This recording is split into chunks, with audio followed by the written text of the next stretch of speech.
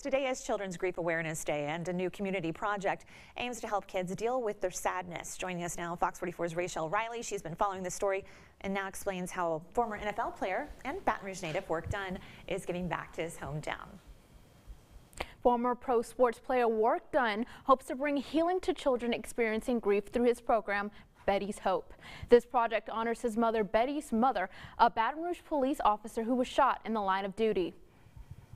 I didn't lose my mind, but at the same time, I think it held me back from really being much more outgoing, opening up and experiencing life. At the age of 18, former NFL player Work Dunn's life changed forever.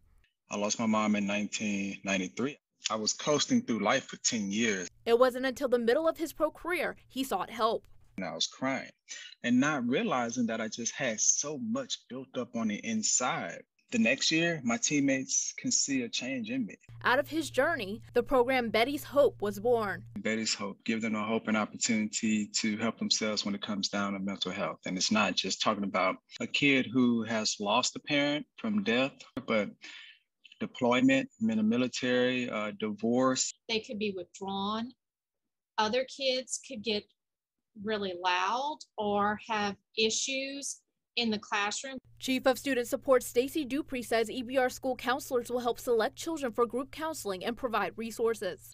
I hope that our kids can look at mentors and role models and see how they can overcome issues that they've gone through. Dunn dedicates the program to his mother. She would want the next generation behind us to have a better balance and opportunity to fulfill life.